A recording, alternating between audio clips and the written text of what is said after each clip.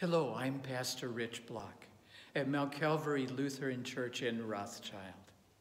And I'm here in our worship sanctuary where I'm standing beside a cross that is up for our Lenten season. It's a cross that reminds us of Jesus and the journey that he made to the cross. Now, there are some times in our Lenten season that it seems like there is grief and pain that we experience. We've certainly experienced that this past year. We are beginning a new ministry at Mount Calvary that I want to share with you about. It's called the Stephen Minister Program.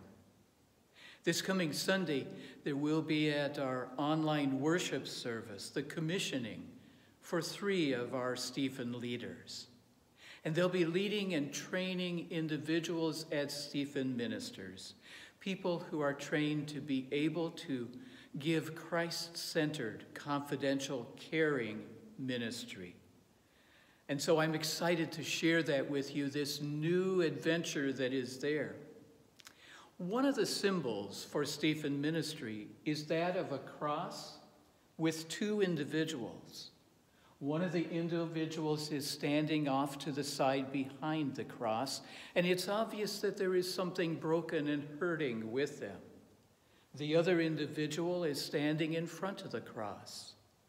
Now, we may think that the Stephen minister is the one standing in front, and the care receiver is the one behind.